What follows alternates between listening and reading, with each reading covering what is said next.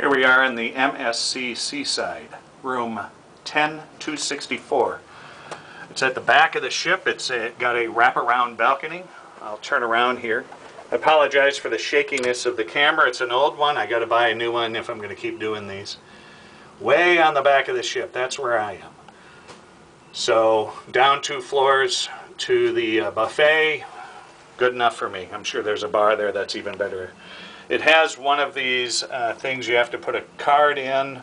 I will check that out and see if you need one to turn the power on or not. It certainly requires one. I mean the actual key card. If I can put in a gift card from somewhere, I'll do that. There's a cute little function here for your cabin steward. Do not disturb and make up room. I have not met him or her yet. Come in to the hallway. You have a window that overlooks the pool, just kind of lets some light in.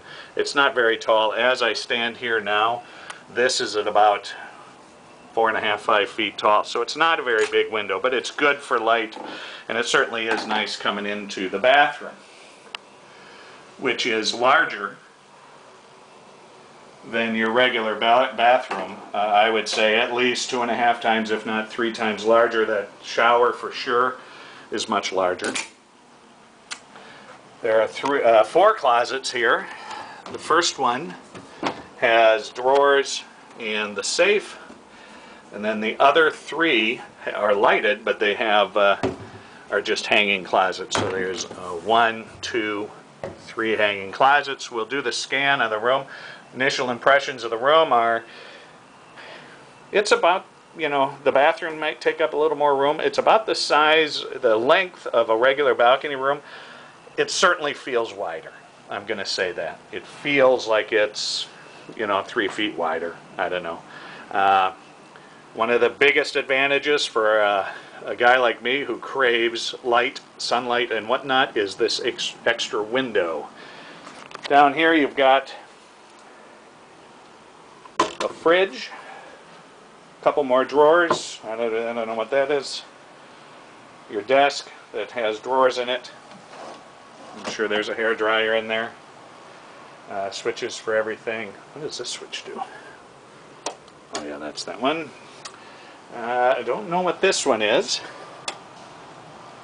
Not operating anything in the room.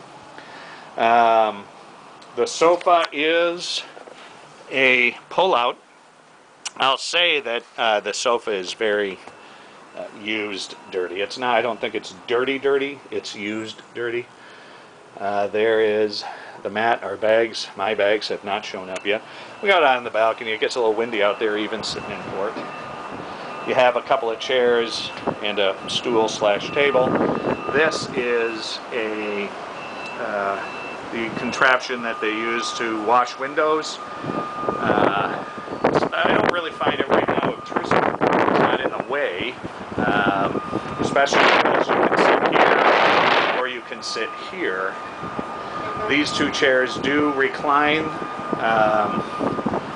As you come out over here, again, you'll see you're on the back of the ship. You've got there, and that glass bridge that I'm not going to go on. I'll see if I can muster up the deals. But the wraparound balcony is pretty exciting. I'll give you one more view here of the room. And check in my comments.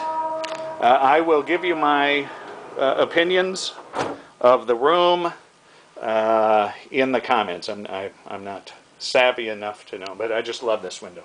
Savvy enough to know how to add to this video. So anyways, I apologize for the shakiness. Maybe next cruise I'll have a new camera. I just kept forgetting to buy one. Happy cruising, and we'll talk to you later.